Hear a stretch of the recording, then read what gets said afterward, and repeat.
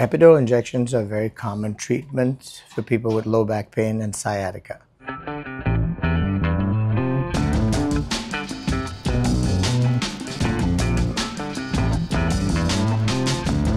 Here's a story of a 96-year-old lady, not surgical candidate, been getting periodic injections. We do L5-S1 interlaminar, which is, if you look at the model, this is looking at somebody from behind, back of the head, tailbone. This lower part is L5, and this is the sacrum, so that's S1. The sacrum is S. So L5-S1 is that opening. It's going to feel really cold, okay? I'm going to wash the back here. This is chlorhexidine. It prevents infections.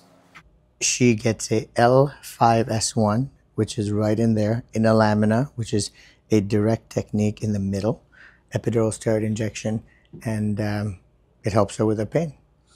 We'll show you how it's done. I'm marking a spot, okay? Nice breath in and out. We're using an X-ray machine to take some pictures, and I can see that opening down there, which is the L5-S1 window, interlaminar window. We're going to do a cold spray, which is numbing the skin.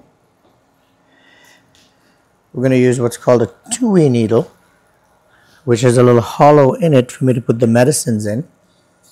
And here's a little needle stick. I'm going to put more numbing medicine. This is 1% lidocaine we're going to put on the skin. And we see that X-ray picture showing the needle, which is the black line, heading towards our target spot. I'm going to guide this needle. I'm going to use something called a loss of resistance. Lets me know I'm in the epidural space. And as I get closer to the epidural, here's a little pressure. That let me know I was in the epidural space. There's a loss of resistance, meaning as I put some air into the needle, when it's in the epidural space, there's a change in resistance. This is the dye, Omnipaque. So if we look at the X-ray picture there, you'll see it light up, showing me a very specific pattern, telling me that I'm in the right spot.